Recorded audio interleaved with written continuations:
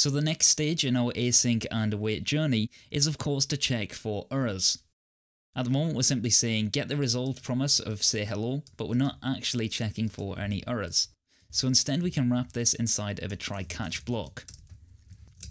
And we can say if there's any errors, we'll use console.error and display the error message.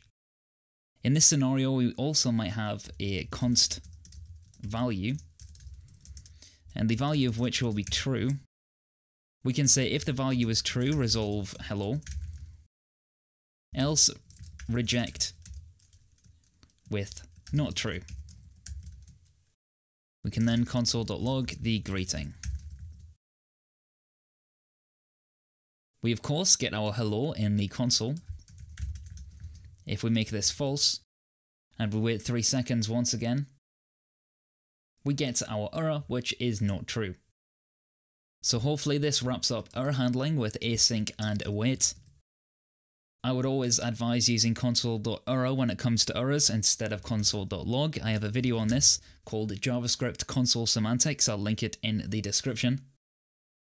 And of course, don't forget to check out the Learn Ionic 3 from Scratch course. You can find a discount code for that inside the description as well.